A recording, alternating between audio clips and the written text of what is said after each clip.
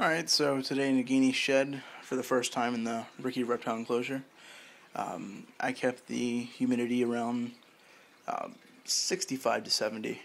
Usually stayed right around 65 for the most part, and the rest of the stuff just stayed the same.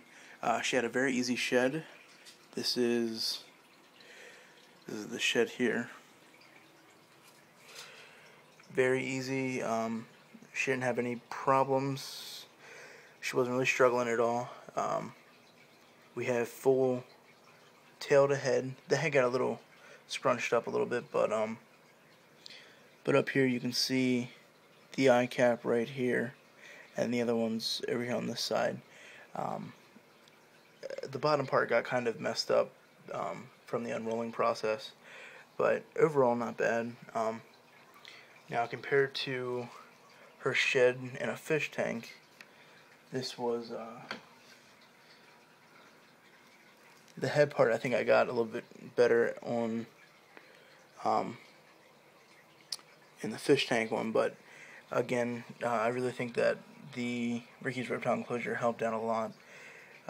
So just wanted to share that little bit of comparison, but definitely think that she's grown a little bit. But yeah, just wanted to share with you with the Ricky reptile enclosure, let you know that it's definitely great for shedding. And again, this is the setup. Nothing too fancy, but she shed in her hide. This is the second time that she shed in the hide. Last time she shed, it was again in the fish tank, and she just kept on making circles inside the hide. The hide is right back there. Here. This is just the hide right here. Very simple. Just, sits back here in the corner over the heat mat. And she just, circled around and got the skin off of her. I'm guessing that she did that because it is light out, or maybe that was just easier for her to shed in. But, just sharing that with you. Again, thank you for watching. Comment, rate. I'll ask any questions if you guys got any. But Ricky's reptile enclosure definitely stood up to the task and accomplished.